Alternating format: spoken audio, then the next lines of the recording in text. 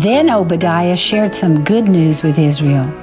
One day, God will punish all the bad people and keep them from hurting anyone ever again. At that time, God will bring all His children home to live together with Him forever. Best of all, God Himself will be king in that day. King Jesus is coming to judge and to rule. Everything will be perfect when King Jesus rules God's people in God's kingdom. Obadiah is the shortest book in the Old Testament, but it teaches some great big lessons.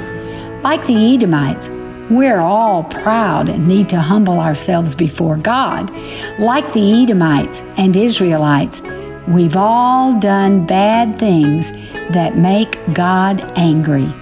But if we ask God to forgive us and trust in His Son, King Jesus, to be our Savior, then we'll live with God forever someday. Amen.